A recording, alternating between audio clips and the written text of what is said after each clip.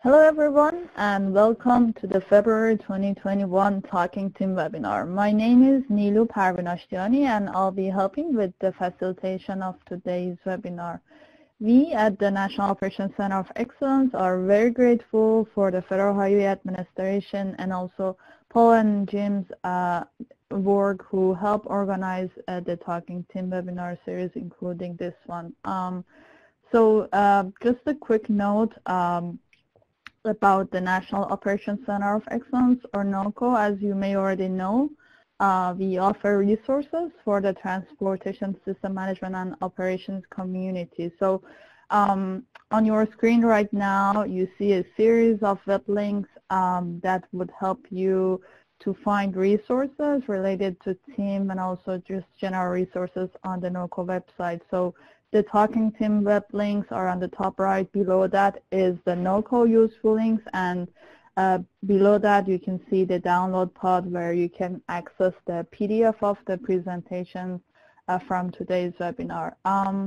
Few other logistics for the webinar today. We are recording the webinar, and that recording along with the presentation slides will also be available on the NOCO on-demand learning section of the website. The attendee phones are on listen-only mode, but please stay engaged. Put in any questions or any comments you have throughout the webinar in the question discussion pod that you see on the screen right now and that you are using. We are saving the questions for the very end of the webinar, but we'll keep an eye on those, and at the very end, the moderator, who is Paul Jordan, will read each of those questions and will pose them at the presenter. So that is all I had, and with that, I'll hand it over to Paul Jordan, who will be our moderator for the day. Paul? Thanks, Neelu, and once again, thank you for your very efficient and talented support of Jim and I for this webinar and several other things actually as well. But I just wanted to say good afternoon to Tim Nation out there. It's great to see everyone signing in and saying hello to each other, and we're very excited as usual to see you all and to see you all participating with us.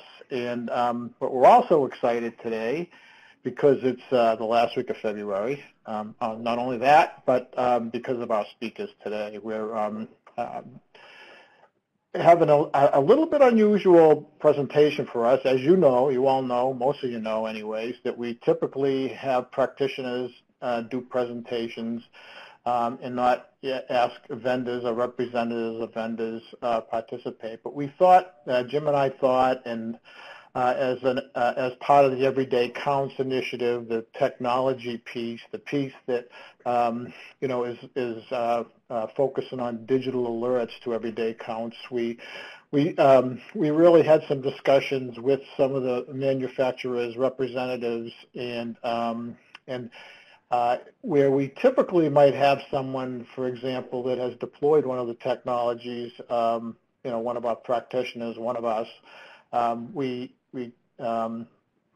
thought hearing directly from the vendor would have value, and they actually share some perspectives and some of their technologies, that the typical practitioner may not be aware of. We'll probably be having some of those practitioners in future events. So with that, we want to make sure it's understood that the U.S. government does not endorse products or manufacturers' trademarks or manufacturers' names that appear in this report are only because they are considered essential to this presentation. But again, we want to repeat, Jim and I do not endorse any of these products. Federal Highway does not. But we certainly like to share in our role as facilitators of technology transfer throughout the country, what these folks have to share. So we're going to have today is a presentation on the HAAS Alert. I know many of you are familiar with at least the name. Actually, Cory is not making it today. Today we have Jeremy Nick, I'm sorry. I butchered that, Jeremy, just like I said I would, but not intentionally. So he's going to give us some information on that HAAS Alert technology. And then Mike Walsh, who is going to give us some information on the MakeWay Safety technology that they've founded. By the way, all of our speakers have interesting backgrounds. Mike is a banker, actually, and is founding this technology to help our responders save. And if you get a chance, read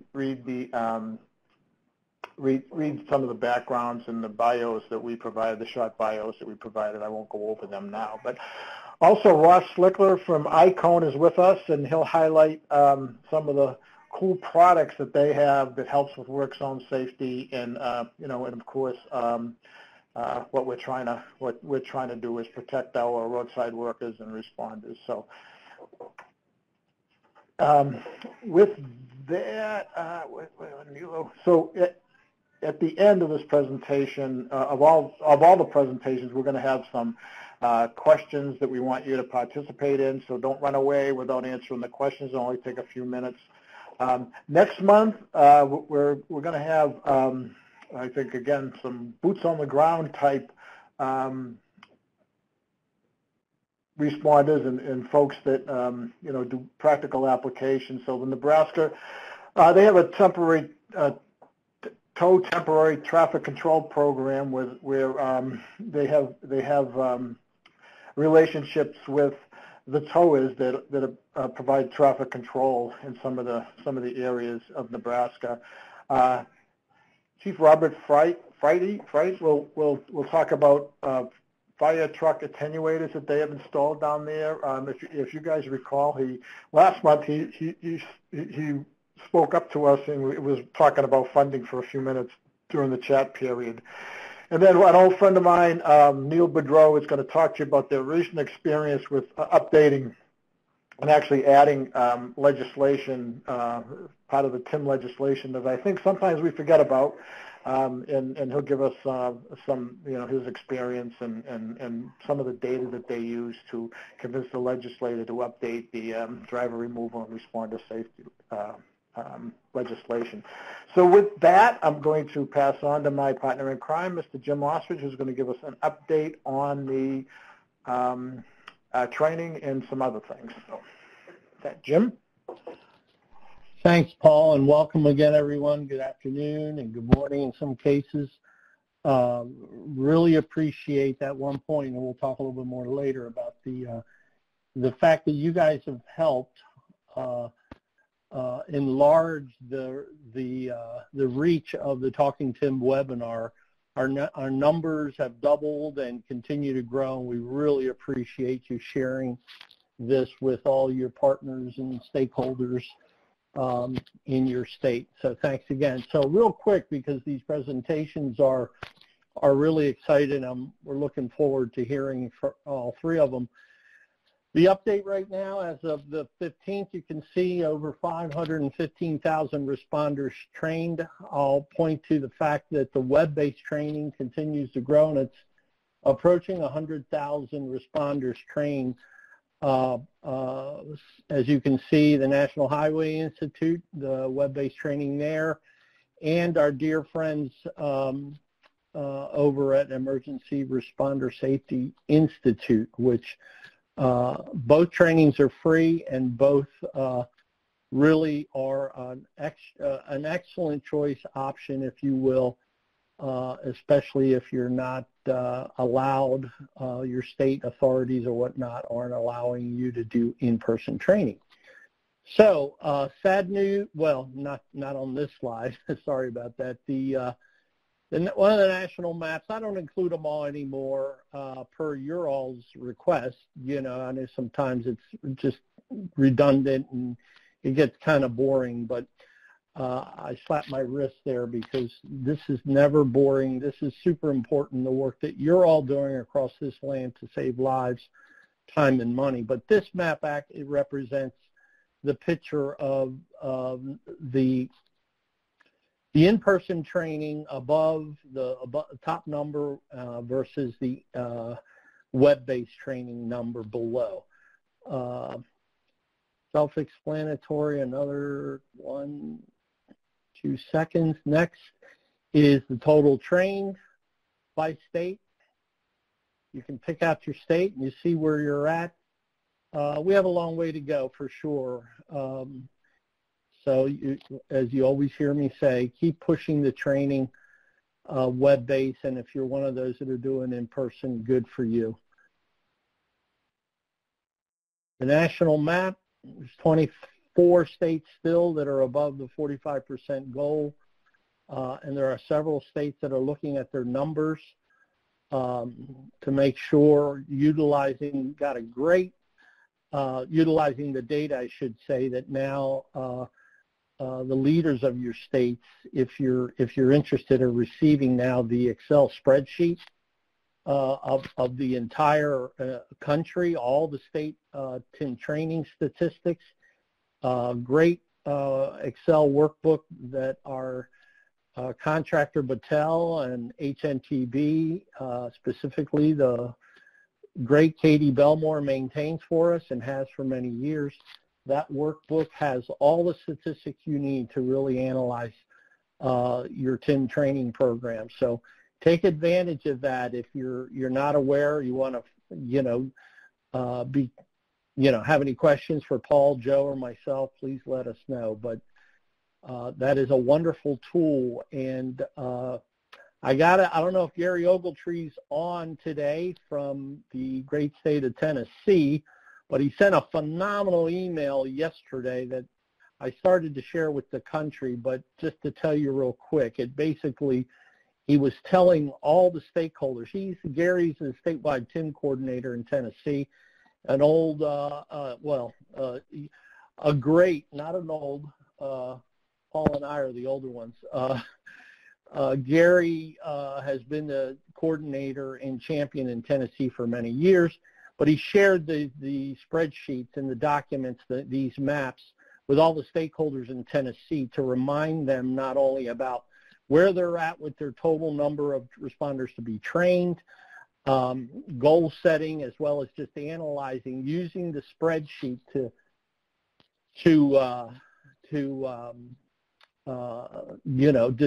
have discussions through TIM committees and whatnot of where the training needs to expand by county or otherwise. So, Gary, if you're listening, I just have to show you off, because that kind of email is what Paul, Joe, and I would love for each one of you. And a lot of you on this call are leaders, and you're doing similar things. I'm not saying that Gary's the only one, but you certainly should take advantage of those spreadsheets and maps to collaborate deeper with the training, expanding the training with your stakeholders.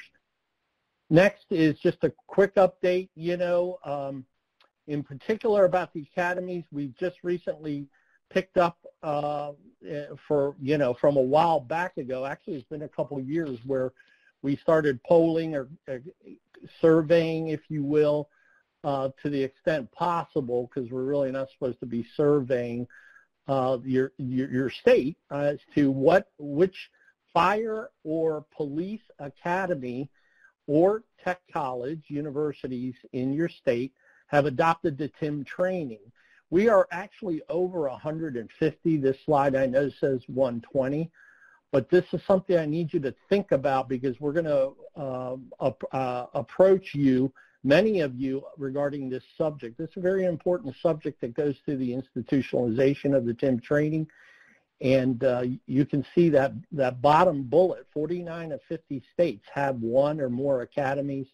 And there are states that the in-service training, that is, once you graduated, police, fire, fighter, graduated from an academy, that you can take the TIM training to get credits for your in-service. Let's see.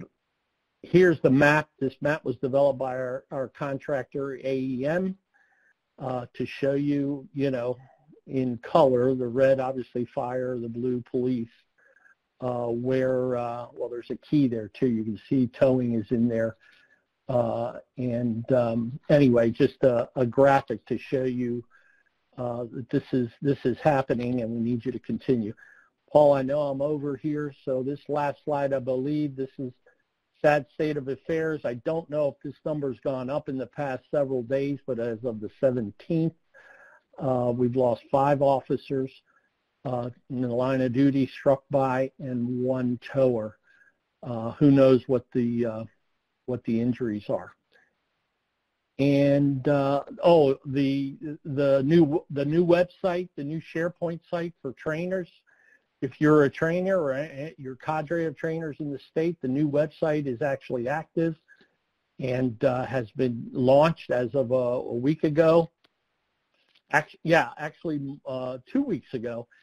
We're going to be adding a form for CAPCI and IATLIS, which has to do with EMS. CAPCI has to do with certification, recertification for EMS personnel, and IATLIS for law enforcement. Those forms are going to be added to the website. And this site is only for trainers, only for trainers. The in-person and web-based trainings are in the process of being refreshed. So we have a committee that's in the process of doing that. Very excited to give not only the content and pictures, videos, and statistics refresh. That's underway, as well as we're getting ready to launch here in March another tool for you, which is the instructor-led TIM training mobile app development. So I think that was it. Nope, NTIRAW. Just know that it's coming up November 7th to the 13th of this year. Planning is going to be a lot bigger effort this year, folks, and stay tuned for that. Really exciting. We're going to have more support, and we're engaging the major associations to help us. And now we thank you, and here's our contact info. Thanks for all you're doing. Keep up the great work. Paul, thanks. Thanks, Jim.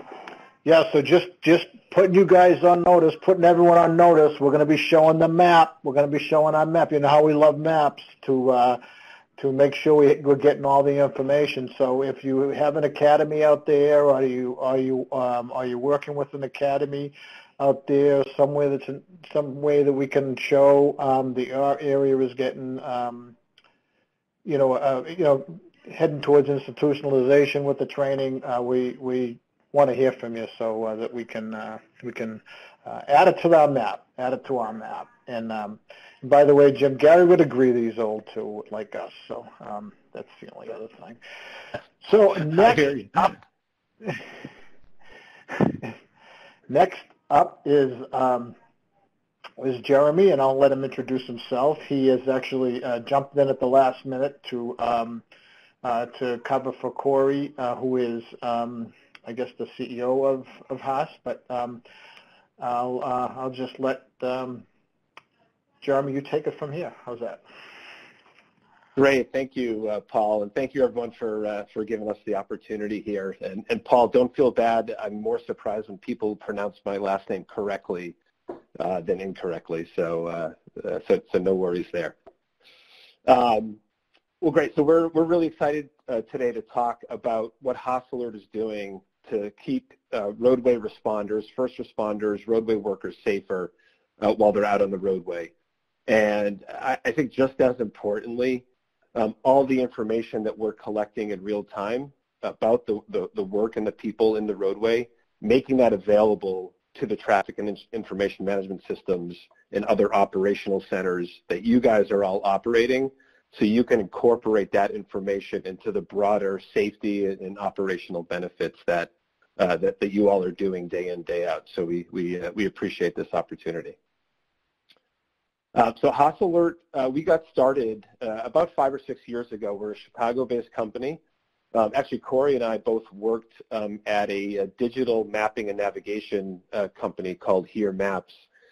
So we're very familiar with the automotive industry, and that's critically important for the work that we're doing, because really at the end of the day, we need to make drivers aware of stuff that's going on in the road, if people that are out there doing, keeping our roads safe and clear.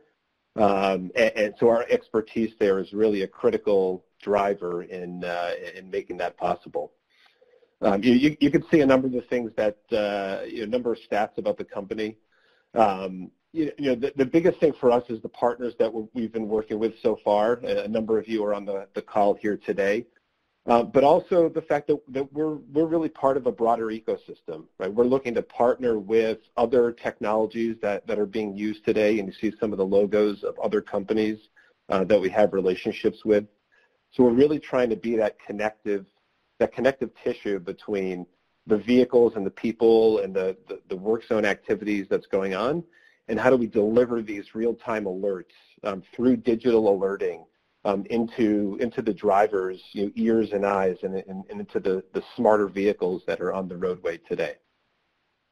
And some of the work that we're doing is getting recognized, which is great. We're being appreciated and recognized, especially in the automotive industry, for the value that we're bringing to the mobility markets.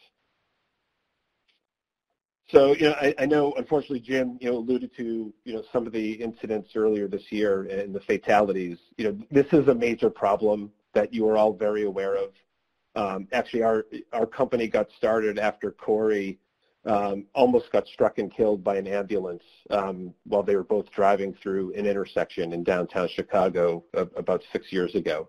So this is very near and dear to him and to our company. And every day we see multiple occurrences of crashes and collisions happening, and we know there has to be a way to solve for this, and that's why we exist as a company, to bring this number down to zero.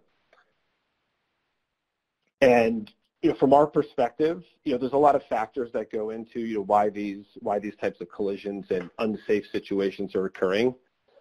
For us, we're really focused on the distracted driving. How do we get the people inside the vehicles today more aware of their surroundings so that these types of situations can be avoided altogether? And work zones are a increasingly important part of the work that we are doing. Right? It's a focus nationally of increasing the safety within work zones.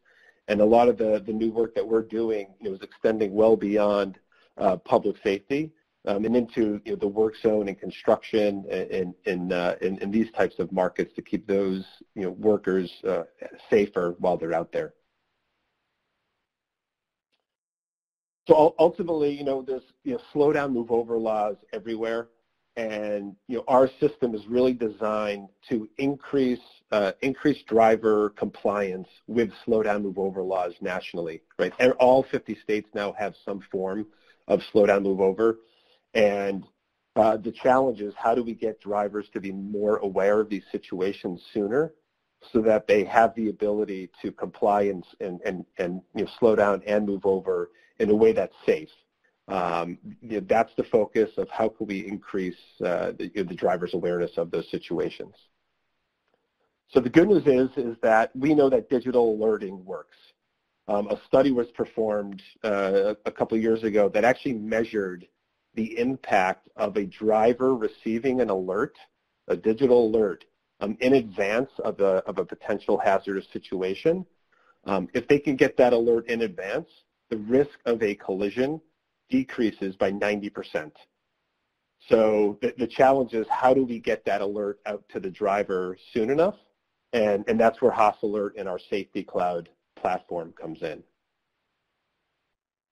Now, there's been a lot of investment going on in the automotive markets to make their vehicles safer and more intelligent about what's going on around that vehicle.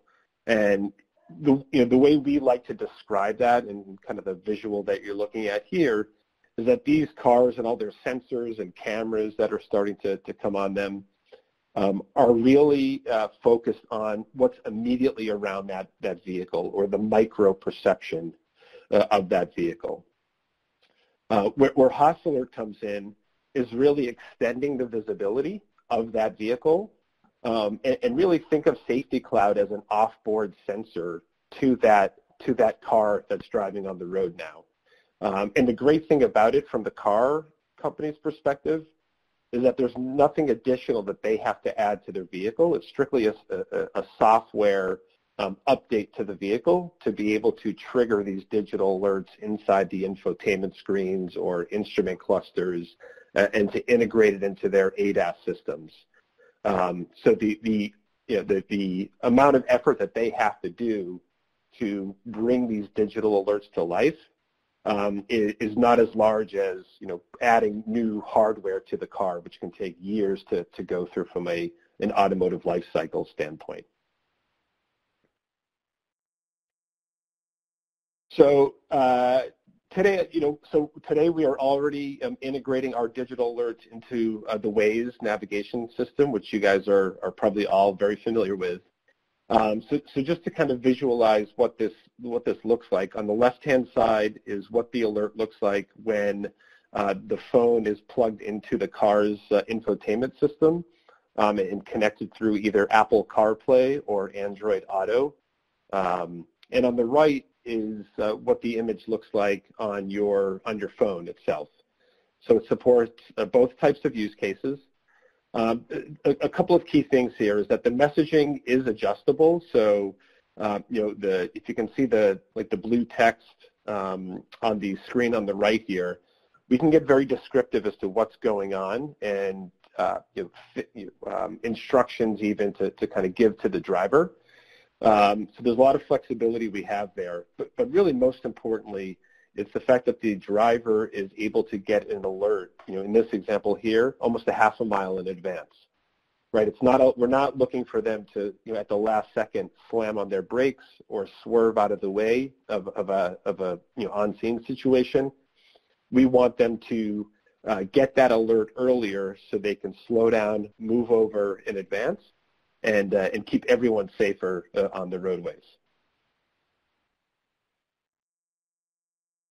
Now, Waze is great, and I know everyone has a good relationship with the Waze platform, but really, the goal is that these types of digital alerts have to be made available inside the head unit of the vehicle, and you see an example of some of the work that we're doing.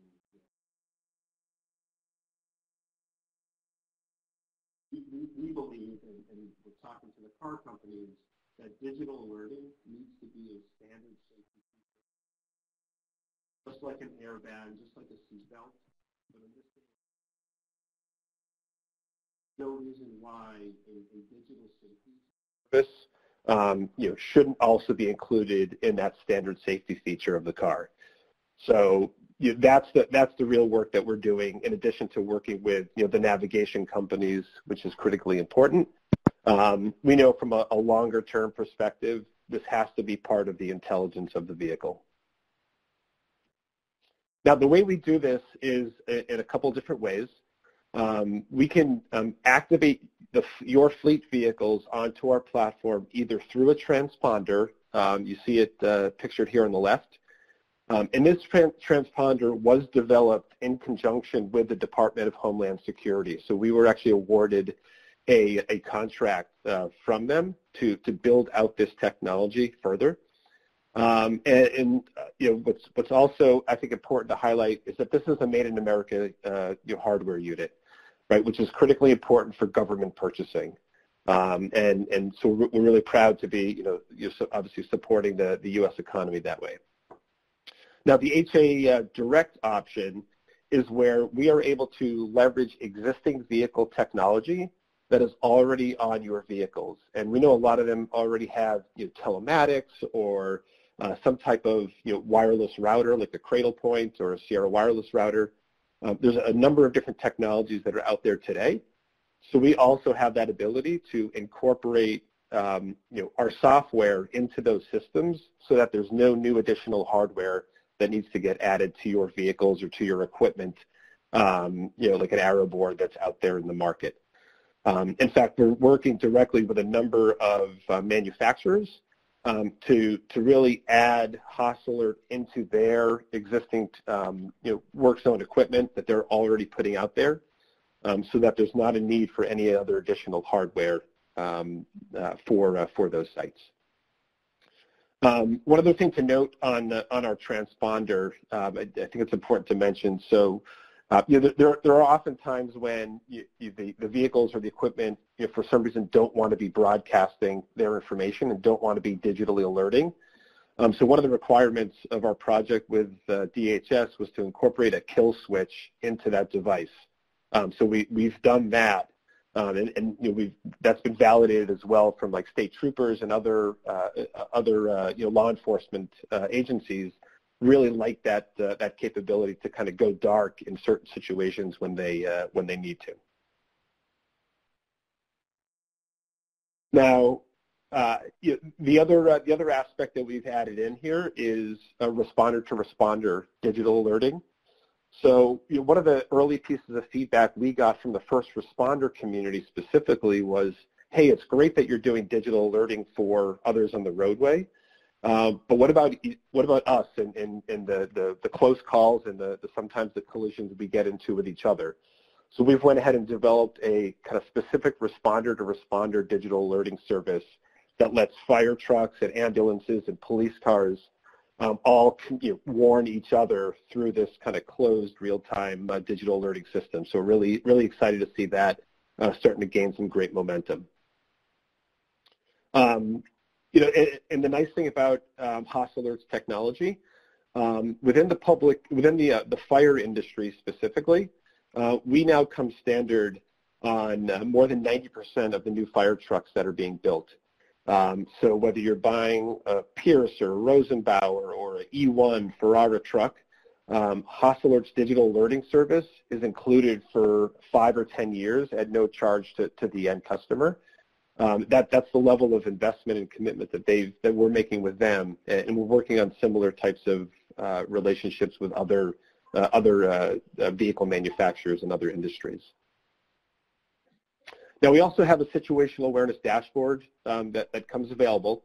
We know you guys are already using a lot of dashboards, but there's there's a number of agencies that we're working with that really like to have ours up as another added tool in their arsenal. We do have privacy built into the dashboard, which is great. And then this dashboard can also be easily shared with other jurisdictions, other agencies that you may want to grant access to for whatever reason. And we can kind of control the access rights that those people have. You can give them like a read-only type of access. So we're doing a lot in the dashboard component of our product development.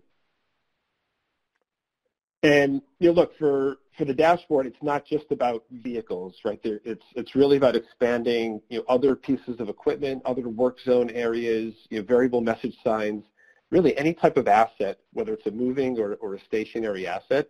It's all about the connected assets that you guys are all managing, bringing that into our centralized platform. Now, one of the other pieces of feedback we got from folks like you is, hey, your dashboard looks great, but again, I'm already using a number of tools today. Can you just push that data into our existing applications and systems? So we've gone ahead and developed a real-time data feed called Fleet Fusion, which does just that. And what happens here is all that information that's available in our HAAS Alert Safety Cloud dashboard, we also make available in raw data format to you to incorporate into your ATMS system, your TIM system. You can connect it up directly to trigger messaging on VMSs and other types of systems that would benefit from that real-time information that Safety Cloud is aggregating. So we're starting to see a lot of DOTs and TIM centers really leverage the power of Fleet Fusion to add it to their overall data system. Now, it's actually great to hear the term digital alerting really be used as common language these days, because we really pioneered that term, and so we're really proud to kind of stand behind what digital alerting means. And we're actively involved in various capacities at a federal and legislative level. We're working closely, mentioned in the emergency responder safety report. Digital alerting is part of move over task force reports. HAAS Alert submitted digital alerting responses on the regulations.gov websites and the FCC Federal Register. Additionally, we are working with NHTSA on various federal highway safety applications. And I think we're actually, one of the things we're most proud about is we've established Arrow, which is a nonprofit organization to support move over education and policy nationally. And if you guys want to check out more about that, you can see the link on there. It's arrowcoalition.org. It's a little hard to see on the slide maybe, but arrowcoalition.org. There's some good information on there as well.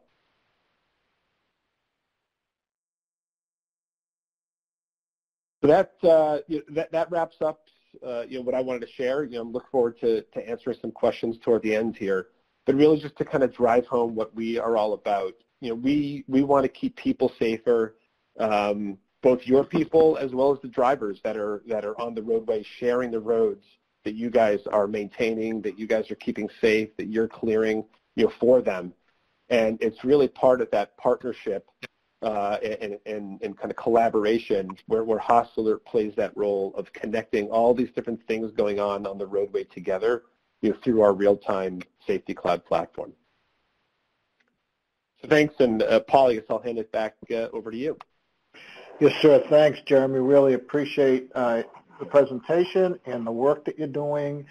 And responder and motorist safety is near and dear to our heart. Everyone on this call is passionate about that topic in particular.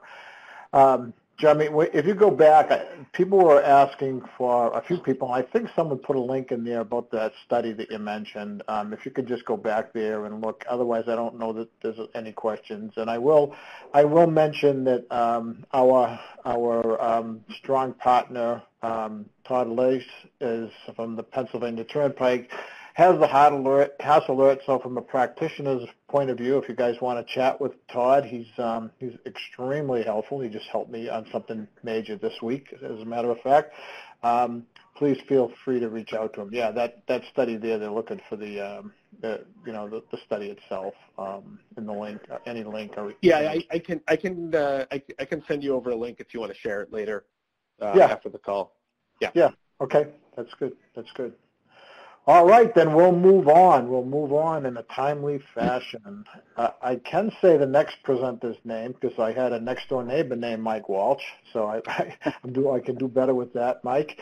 And I won't just look at the credentials in the short bio that we shared with everybody, and so I won't get into that. And Mike, if you don't mind taking it away. Oh, well, thank you, Paul. We appreciate the invite to participate, and thanks, Danilo, for organizing the panel, and I appreciate all of the participants for your time and your interest. I think critically what Jeremy just said, and we are actively engaged in as well, is what was presented in Jim's slides. We are here, MakeWay is here, to change the fatality statistics, both the first responders, work zone personnel, and obviously the motorists that drive on and share with us our roadways. As Paul said, my name is Mike Walsh, and I am the founder of MakeWay Safety. My partners and I are pleased to be with you today and appreciate the opportunity to speak candidly on the emerging field of digital alerting. Also very pleased to share the panel with Jeremy from HAAS and as well Ross from ICON, who are drawing attention and advancing our industry. In 2013, MakeWay Safety became the first digital alerting platform developed for use by first responders and DOT. We are the first patented product in the market. Our technology is tested and proven and ready for deployment, but we're not here to sell you a MakeWay device. What we're here to do is to establish a national digital alerting standard, and we need your help to do that. In 2019, there were over $35 billion in lost costs associated to the loss of life, loss of asset, and injury to first responder and DOT personnel across the country.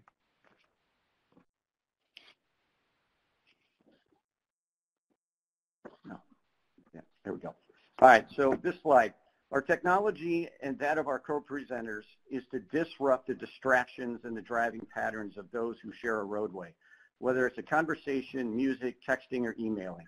Our technology sends alerts in real time, which demands that they turn their attention back to the conditions of the roadway, whether they are entering a work zone or hearing an emergency vehicle. When a driver receives our digital alert, they and you are in harm's way right now, this very second. All it takes is 1 minute or a few seconds of distraction at highway speeds to be in trouble.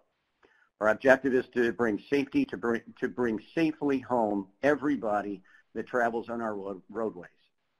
Our objective is awareness, to make you aware that there are active technologies that have been proven effective, ready, and for deployment, focused solely on improving road awareness and safety that's intended to preserve lives and assets.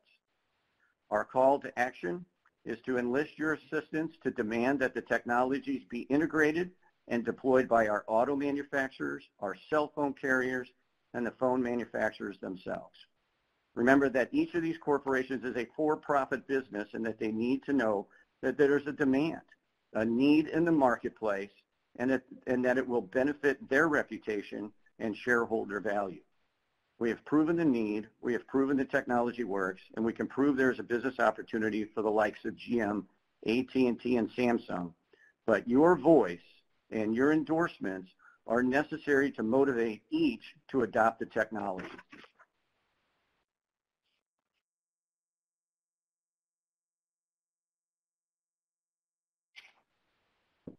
As you can see from this slide, we believe that the emergency warning or digital alert technology uses three basic components. The transmitter, which can be installed in an emergency vehicle or established in a work zone, a control center in the cloud that calculates the intersecting speed and direction of vehicles, and the receiver, which warns a driver to an impending danger. We believe this third link in the chain, the receiver function, is the most critical of the three. And that's why we have spent the last 5 years focused on creating a ubiquitous solution that covers every driver on the road today, just not new connected vehicles. Our technology provides a hands-free audible warning sent to drivers in an alert zone or a work zone in real time. And I need to repeat that, in real time, so that they can yield to an approaching emergency vehicle or slow down, change lanes, and avoid a roadside work zone. We fundamentally believe that there is not much use in sending an alert if there's no one able to hear it. Hearing dramatically improves, as you saw from Jeremy's statistic, hearing dramatically improves the road awareness and the reaction time of those that are sharing our roadway.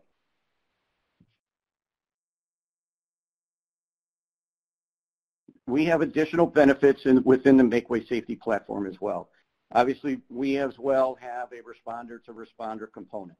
The Doppler effect of hearing one's own siren mitigates the ability to hear another vehicle's siren. We can create a geofence around a work zone or an incident scene from an administrative dashboard located in the dispatch center. The response zone can establish these geofences that can pre-warn traffic before an emergency personnel can be on site for conditions like flash flooding, down power lines, civil unrest, so that we can clear the way for better response time, safer response activity, and getting to those incidents on the roadway. All of that is a function of our administrative tool. We also provide digital alerting protection for volunteer fire departments. There are over 600,000 volunteer firefighters in the country, and they are responding to their emergencies in their personal vehicles. 85% of the country's fire departments have volunteer firefighters.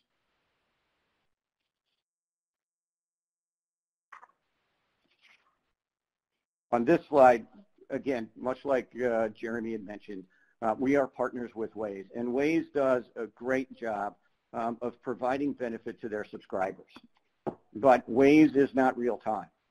And that is the biggest challenge that we face with this relationship. Although providing great notifications when there's a parked vehicle on the side of the roadway or a radar trap ahead. We've got to be very, very careful about the assumption that Waze is real time. We also have concerns in use of Waze that it's crowdsourced. So people in the vehicles are providing the data that Waze is filtering and then providing to its marketplace. Some of you might say that something is better than nothing. We would disagree. If statistically, Waze penetrates about 1 out of 10 vehicles and or phones on a roadway today, and that's when it's 100% deployed. The next slide. Thanks, Bill. So Waze is available on 1 of 10 vehicles and or phones today. The statistics that you can see there is that Waze users are about 30 million total subscribers to Waze today. There are 275 million smartphones and about 287 million total U.S. cars sharing our roadways. So what we are focused on is getting to the phones. The phones are the connection until the connected cars have enough penetration in the marketplace. So GM and AT&T are businesses, and they're driven by their bottom line. We together must show the demand that there is a business opportunity that will benefit their reputations and shareholders. We need to fully activate both the connected cars, which is a Gen 2 opportunity for notification, while we have the phones in the car.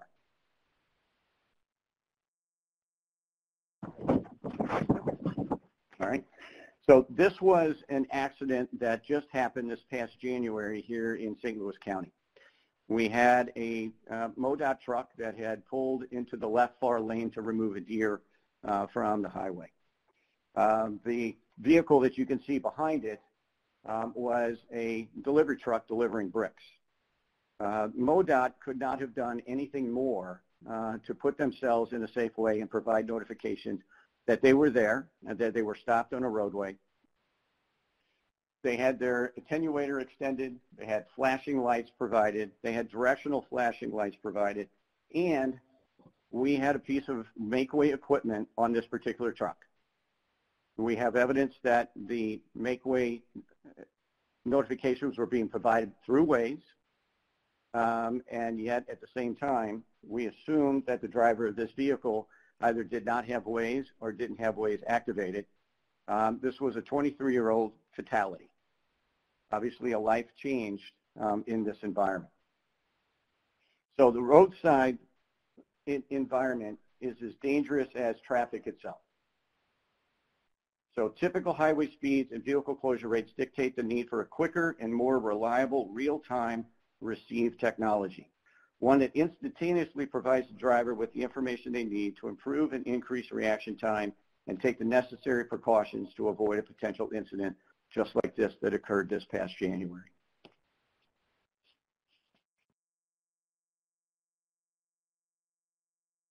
Okay, so this is our display in our connected car. Everything is focused, everything that is being done today is being focused on the connected and autonomous cars. GM, Ford, they're all focused on their connected capabilities. But 100% of cars are connected today through the phone. Everybody has at least one phone in the car at the time that they are activating in the car, present in every vehicle. Gen 1 of this digital alerting capability to put everybody in a safer light is the phone. We are not ignoring the fact that Gen 2 is the future. We have tested this with GM. We worked with their Buick division. This is our screen as you can see it, as it is promoted by General Motors. But the advent of the connected cars is going to be relatively slow. What we have available to us today is the phone. MakeWay has both solutions for phone and for connected cars. We have it tested, we have it proven, we have it deployed, and it is all ready for commercialization.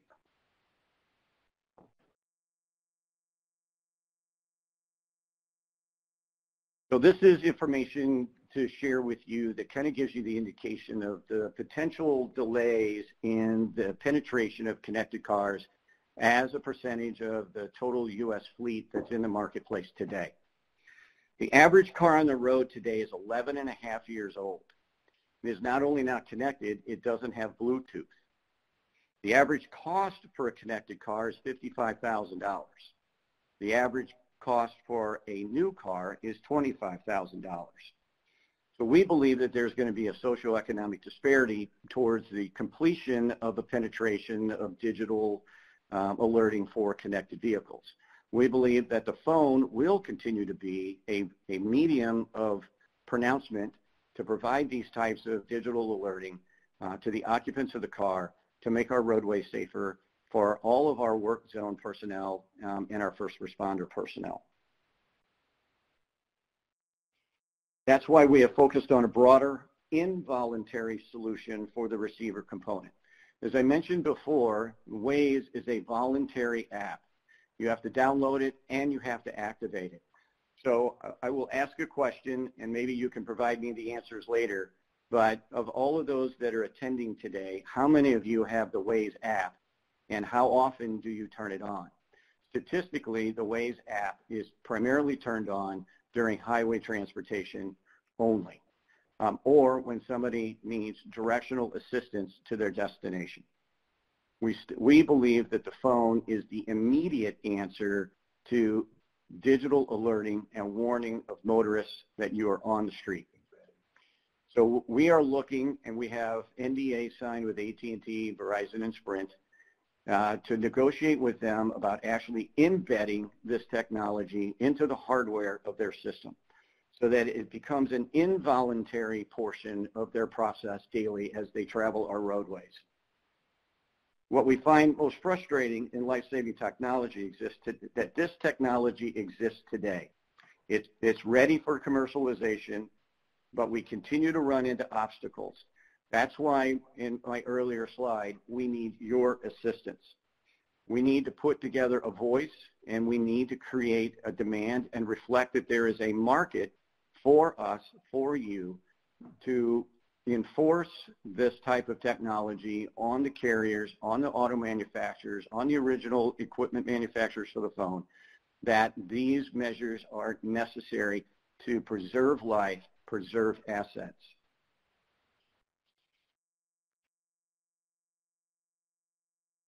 This slide just kind of gives you an indication that there's roughly 275 million phones in the marketplace. And what we're talking about is coverage.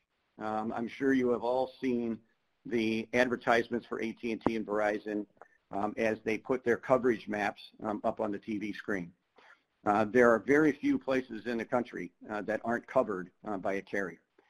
If they are, they're probably mountainous regions or desert areas out west. But if you look at the coverage of those maps, we believe that that is the first solution to this dramatic problem that you face and accept every day.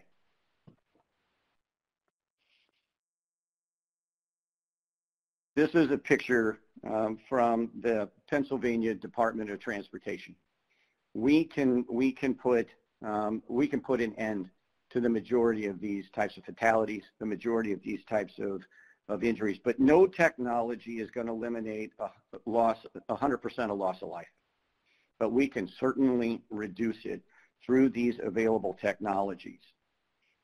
So what we are looking for is for you to join in a voice that we can put in front of AT&T, Verizon, and Sprint, that we can put in front of General Motors and Ford, we can put in front of our legislators to enact a solution to a dramatic problem that we have faced for many, many years. In 2014, FEMA, along with the Fire Association, commissioned a study, and it is plainly evident that one of the leading causes of death and injury to first responders and DOT personnel is en route, not on site.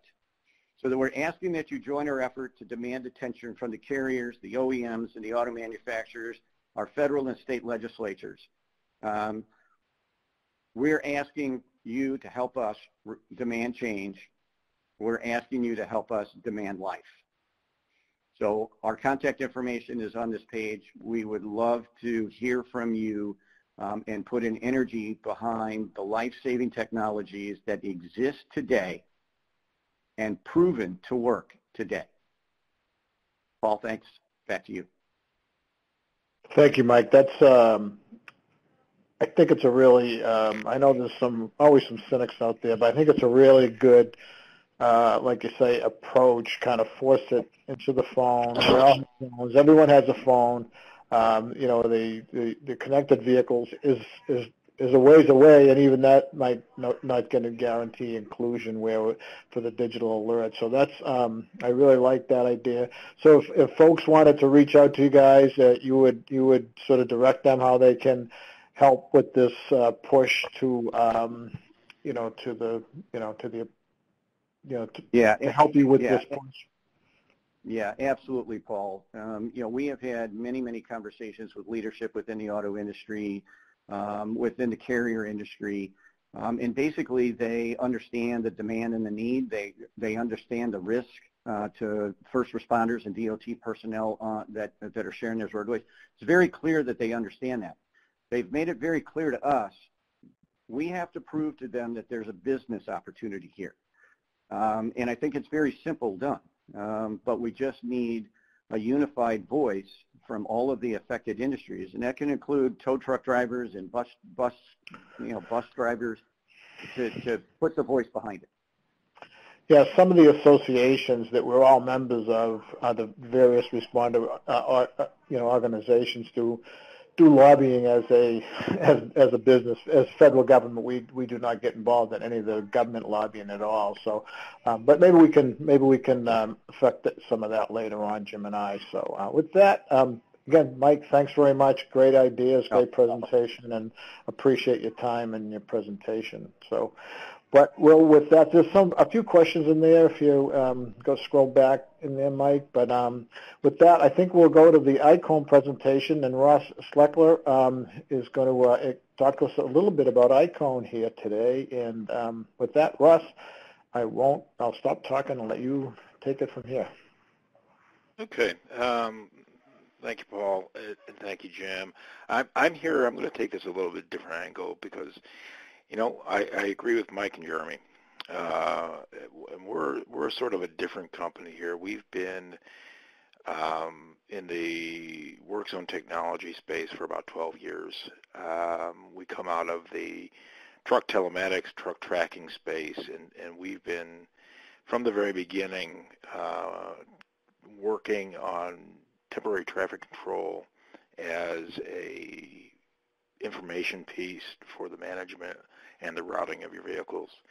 The catch is you got to make the business case.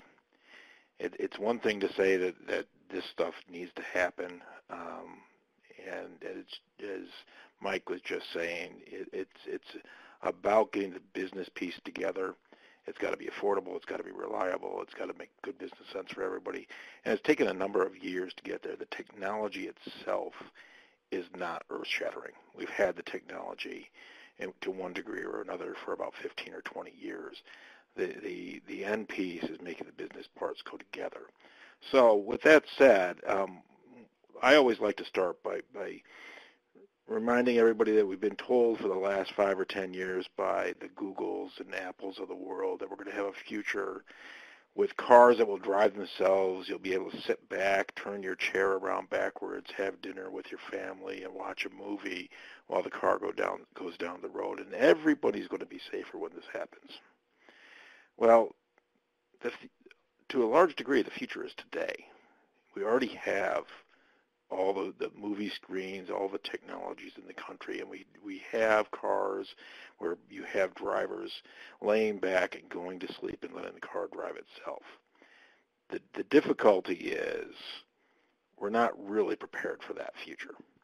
Now, we can pick on a Tesla, and Tesla maybe deserves to be picked on, but there's a lot of deaths happening from this stuff, and some of these are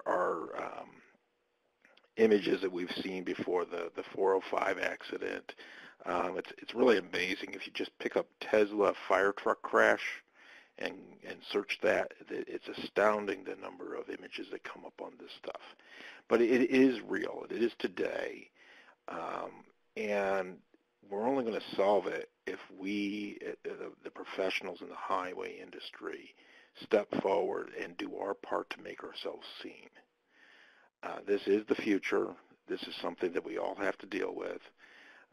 Coming more from the work zone temporary traffic control side, we see it. We have good clients who are stepping forward out with their own dollars to do this from the general contractor side because they lose a number of employees every year to these problems. So very sympathetic with the TIMS folks. We're there too. Our approach is we're coming at it a little bit more from the broader temporary traffic control work zone space. So with that said, the reality is I personally don't believe that portable changeable message signs are being read by drivers anymore. We've got a long history in our company. We've done literally thousands of smart work zones, putting radars out and message boards up saying stop traffic 2 miles ahead. And as you all know, you still get people driving into the back of the semi at the end of the queue. And it's anecdotal, but it's looking more and more like people are reading the signs less and less, and they're looking up less and less. So it's no longer adequate just to have the flashing lights. We have to go direct to car. We have to speak to the driver. We have to disengage the cruise control. These things are all possible. It's more of a business issue than anything else. So I want to encourage everybody, the people who have responsibility for buying equipment, for putting men and women on the road every day, you're part of the answer. This is something that is changing fast. We're working intimately with several of the automakers. We're making progress to getting into the dash of the car. We all work with Waze, TomTom, Google, all the navigation pieces, but we really feel that it's important that we get into the car. We know that your ambulance is ahead. We know the lights are flashing. We can push that data right to the car. And the reason we need to get in the dash of the car, and I say this a lot, I say this to the auto guys, we need the cruise control turned off. And believe it or not, the auto guys that we're working with, at least in principle, agree with that. I'm not saying that they're committing to taking that positive action, but that's the conversation we're having right now. And in order to do that, we need large multi-billion-dollar companies to make strategic decisions on working with data. And one of the things that you run into with that is the question, is there any data out there to work with? 5 years ago, when the car companies started looking for work zone data, for temporary traffic control data, the answer was they would go to the state traffic center and download the schedule of work. And we all know how accurate those schedules are. And there really wasn't anything for them to act on. Over the last couple of years, our company has completely saturated several states on work zone data. We have a situation now where we can go to the car companies and say that your drivers, your customers are going to positively experience the value of incident data every day they drive their car. And that's where we're at, and the car companies are starting to pay attention. A big part of that is, at least in our company, a lot of the general contractors are coming to us and saying, we don't care if there's a mandate. We don't care what the construction contract says. We need this for our people. And because they're stepping out ahead of any state mandate. That's really had an impression on the car companies. And we're going to get there. We're going to get there in the next 2 to 3 years, where an action on a response vehicle, on a work vehicle, is going to arrive in car so that the computer in the car can turn around and act on it. Now, with that said, so that's really a lot of what Mike was saying. We have to do our part in the industry side, the highway industry side, to make the data available to the auto industry, and then the auto industry will turn around and do their part and act on that data. So with that said, that's a little bit of me preaching, and please excuse me for that. So what we have done at ICON, coming out of the smart work zone, stop traffic 2 miles ahead sort of world for 12 years now, is we had to get things cheaper, easier to use, so that we could do every job, every worker, every flagger, every aero board, every truck. And we spent the last couple of years making that stuff happen. And what we've built is we've built a IoT platform, Internet of Things platform, that has been married with the equipment that we use for traffic control. It goes into work trucks. It goes into first responders trucks. We mark cones on the side of the road. We mark flaggers standing in the road by themselves. We mark aero boards. We mark utility trucks. We are picking up using radars to pick up traffic speeds, looking for collisions. There's a whole host of new tools out there that we're able to provide all off one Internet of Things platform. And one of the big ones, one of the hot ones right now, and is the crash trucks of TMAs. We are partnered with the biggest TMA builders in the country. Their TMAs come off the line with our stuff standard in it. We're starting to see, as somebody said earlier, fire trucks build out with TMAs. We're starting to see towing operations purchasing TMAs to back up their tow trucks. It's a really great solution. We don't build TMAs ourselves. We build the IoT piece that goes on the TMA. We don't build aero boards. We build the IoT piece that reads the aero board and tells you which way to merge left or to merge right. There's a lot of new tools out there. We have temporary rumble strips that are built by a company called PSS, and they came to us 6 months ago and said, we need the presence of these rumble strips to not just shake the car, but we need it to go into the dash of the car and talk to the driver before they get to the rumble strips.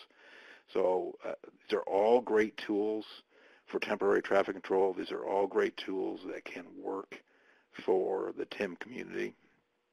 I encourage you to go out there and look at what we've done, also what Jeremy and Mike have done. All this stuff works. All of this stuff helps with your traffic operations center. These are big parts of the world ahead, and the industry needs to do their part and make the data available so the car industry can do their part and tell the driver. With that said, there is one more thing I want to point out, and I've spoken with, I believe it was Paul about this earlier. One of the things that we're starting to see, being sort of more leaning towards the construction side, our equipment is on the response vehicles, the road rangers of the world, the fire trucks of the world, but our equipment's also on the construction site. And one of the things that we would like to speak to the upper management of the greater TIM community about is you also have the ability to look at the parallel routes when you have an incident. And we were able to look at your TIM routes, and we're able to make decisions on what exactly, what detour do we dump the cars off of when we close down an interstate highway. We've been through it a number of times. where a horrible accident will happen on a route like I-57, and the responders come out and dump everybody off onto the parallel road, and then that parallel road happened to be being paved at the time, and we have a secondary incident on that road. So one of the really positive things about everything that's happening and turning this equipment into IoT is we're able not just to see the incident, we're able to see the entire temporary traffic control environment around the region, and we're able to make very strategic picks on where we divert traffic to. Kind of off topic a little bit here, but it is one of those things that we do want to take the opportunity right now to say that there is a lot of visibility on all your parallel routes. There's a lot of information that can be used here. We encourage everybody to be part of the solution. And the thing that I think has been most encouraging to the auto industry is that the highway industry has stepped forward over the last 2 years and really made this information. The data is available now. They can move forward and use the data. And that's because of decision makers moving to pick up equipment like this and make these things happen. With that said, I try and keep this short and hand it back over to you, Paul. We like short and good presentation. I do like that additional feature that, see, we weren't aware. Well, I think with all three of these technologies, there's data available, and we push the use of data to advance traffic incident management. Sort of like a next generation, Tim. We need to become more advanced in understanding the alternates around an event, as you suggest, Ross, is I think is a great aspect to the technology that we should explore more and more. So I thank you for that. That was not exactly on the topic today, but an important thing. So we're going to put up some poll questions here. Our friend Nilo is going to put in there only positive information, positive answers. No, just kidding. Tell us what you feel. So if you could take a minute, and while you folks are doing that, I will just share with you, I was very excited to see all the activity and some of the controversy that was going on here in the chat pod. Very cool. We need to hash out some of these concerns in order for us to move forward, right? We need to have these often difficult decisions that I think everyone is doing a good job there. So we're asking up there what topics our TIM programs would like to see in upcoming webinars. So this will help us move forward in the beginning. Does your program wish to share, present during an upcoming webinar? Someone said no. A couple of people said no. Well, that's too bad then. Todd's always available to us. We know that. But I guess it's part of our ongoing push that if you're doing something cool or something that you'd like to share with Tim Nation, then we're always interested in hearing good practice, or a lot of times we hear something, we say, oh, that's something the rest of the nation could be served by. So just keep that in mind. Another question is, from 0 to 10, how likely are you to recommend a Talking Tim webinar to somebody? So let's go. Let's fill those questionnaires out. Don't make me come after you. And number 4, how informative or useful were the presentations that were made today? So, and I do see some of the conversation. There were some questions here, but and I'm glad John play devil's advocate today. Just so you know, John and I and Jim, we've had some discussions in the past of disagreeing opinions. But John is very, very strong partner and a very a good partner, and appreciate the perspective. This is a question here from Bruce Varner, who is we haven't heard. I haven't heard from Bruce. Bruce is one of our national responder master instructors and a very highly respected person in the TIM community, retired chief. Bruce is asking, is there an end user compatibility across the 3 products highlighted today? Can any of the guest speakers answer that? Yeah, this is Ross. This is kind of funny, actually, because Mike, Jeremy, Cory, myself, we all know each other pretty well. There is some compatibility across the products, and there is going to be cooperation between our companies. The end goal is powerful, and we will get there. One of the things that ICON has done, we've taken a very different role for the equipment industry. We don't build equipment.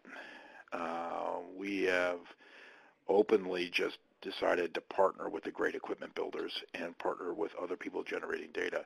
One of the things that we have in our system is we have all the pavement marking trucks in the country in our system, because the company who builds that controller is Skip Line, and they have data, but they don't have the relationships with the auto companies. So we're consuming their data and sharing that with the rest of the world. We're doing likewise with some other equipment builders, and there's certainly room here for the 3 companies on this call to work together. We all know each other very well, and we've all had those kind of conversations. I think you're going to see that the industry as a whole is going to have data everywhere, and that data is going to get into the car. The exact machinations that go into the business relationships are something that is going to take a little while to work out. But the thing that we all have to understand is that the private sector folks can't do this and go out of business doing it. The auto companies have actually a fair amount of liability here that they're worried about. They want to do the right thing, but up until 2 years ago, this data just wasn't available. And so they're moving fast to respond. The more data that we as an industry generate for them, the faster they move. And I see actually a real easy win here for a lot of agencies and for the auto industry. You know, we're going to have cars without steering wheels somewhere between 5 minutes from now and 50 years from now. But let's do something really easy and just turn off the cruise control when we're approaching an ambulance. That's an easy. Paul, we can do that. Paul, if I can add to what Ross just said, and hopefully Jeremy would support this as well. The 3 of us are talking. We have open communication with each other. All 3 of us have expressed a sincere desire for collaboration. I think the thing that, as Ross just said, we're all in business, and just like GM and AT&T. But there really isn't, on anybody's part that made presentations today, a selfish profit interest. This is about life safety. And we recognize that these individuals that are participating in this call today and those that are at work right now are accepting a danger as normal practice when they get out of bed in the morning. So we are more than willing to collaborate. We believe that there are uniquenesses within each of our technologies that could benefit the marketplace at large. We just need the attention, and we need the right data to draw that attention from GM, from Ford, from AT&T. Yeah, now this is Jeremy. Now, one thing I'll add in addition here is, going back to the original question, the unifying system and the interoperability really comes in at the system, at the application that is pulling together the data and delivering the alerts to the vehicle, to the drivers. So the interoperability is that software that's running and consuming the real-time data from our three companies. And if I can add, Jeremy, I think that's why we have all talked about a standard, a single standardized network for collection and distribution of that data.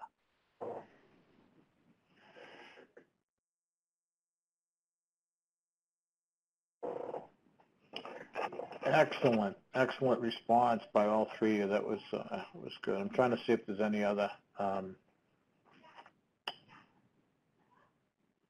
mean, there's a lot of good discussion here. There's a lot of good points being made, but my own personal opinion is that having, I think someone mentioned that we have these fatalities, and and frankly, we have a lot more injuries probably than fatalities. We know that, right? We don't know the number. We don't have a hard and fast number, but I do think that having this technology that's doable, it's easily doable, not easily doable, but the technology's there, I should say, and we should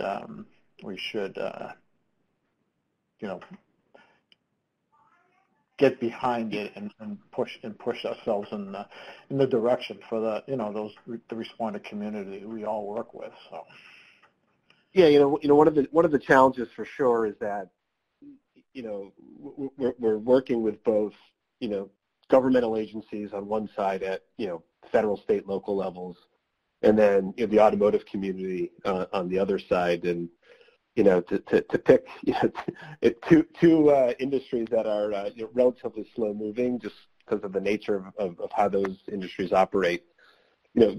Seeing monumental, significant change happen quickly is a challenge. So I think we need to recognize that it's more of a of a jog versus a sprint.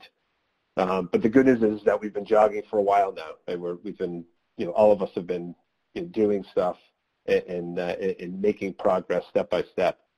So we're not starting from ground zero today. We're well on our way.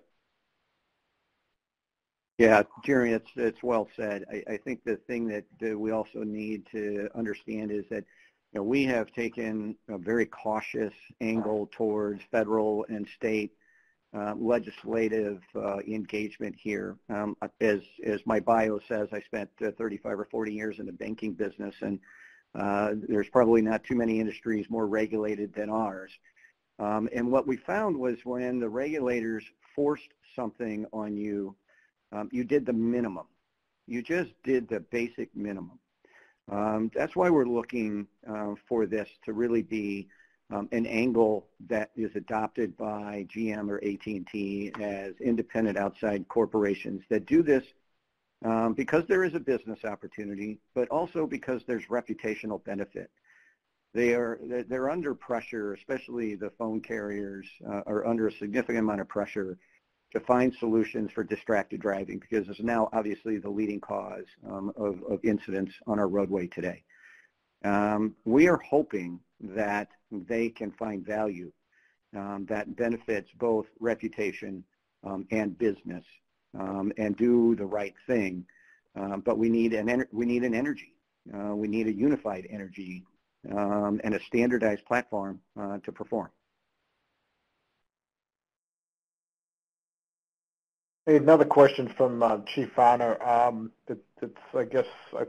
think I have a sense of the answer, but I think it's probably mostly for Ross, but if anyone, how many DOTs are requiring contractors to implement the alerting technology as part of the contract? I think it's would probably be more along the lines of the ICON.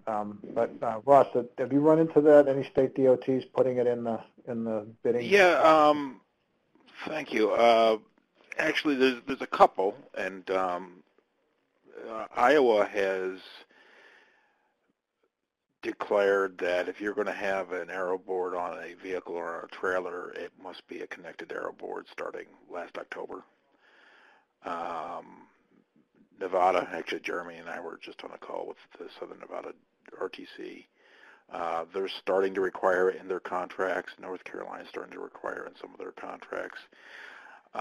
Interesting thing, though, we're seeing more general contractor adoption without requirements. We're seeing probably 80% of our product go out the door for that.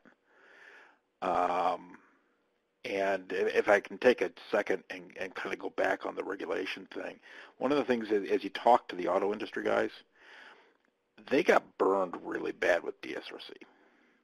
The feds had said that they were going to use to mandate DSRC in all cars for about 10 years, and then it never happened.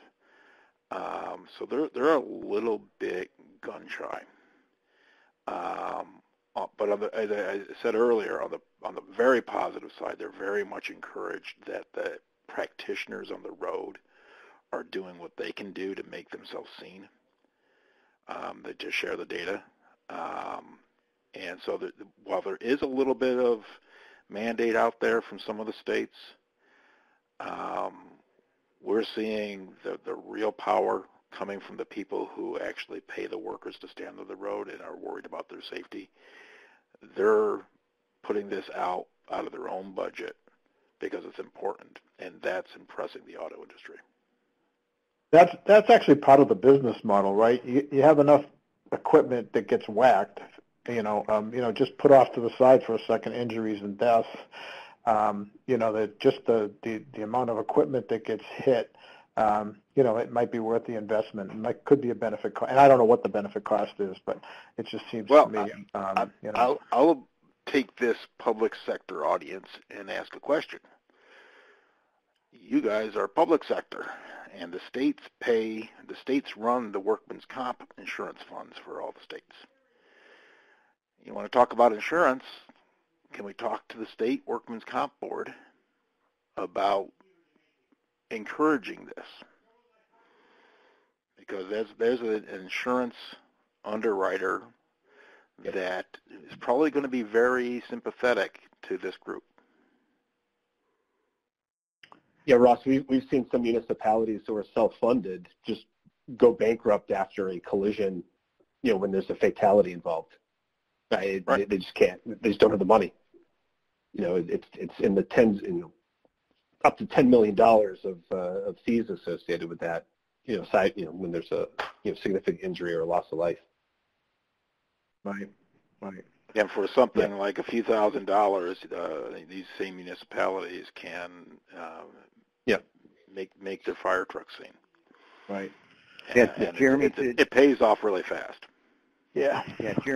Jeremy, Paul, if I can, Jeremy, to your point, just the city of L.A. in 2015 paid out $25 million in death and injury claims to first responder personnel.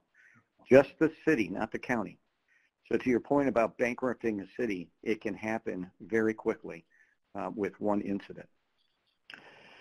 Yeah, so I guess that's part of the business case, right, for almost everything we do, but in particular for this technology as we're talking about it today. I think we have about 2 minutes left, so I want to close the discussion here, but just offer my partner, Jim, if you have any closing remarks here, Jim? Not really, Paul. Just a big thank you to Ross, Mike, and Jeremy. Great presentations and a lot of great discussion here. And I'm sure folks are going to be following up, and who knows, good things will come about. So thanks again, everyone. Yeah, just to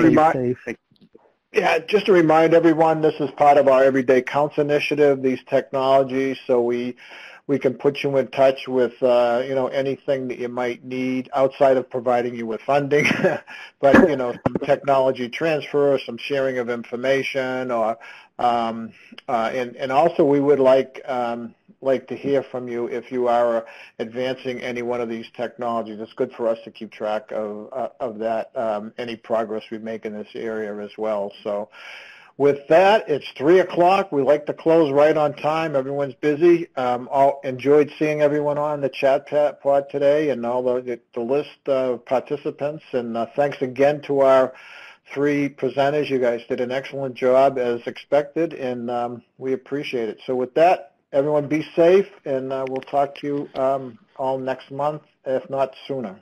Thanks again. Thank you, Paul.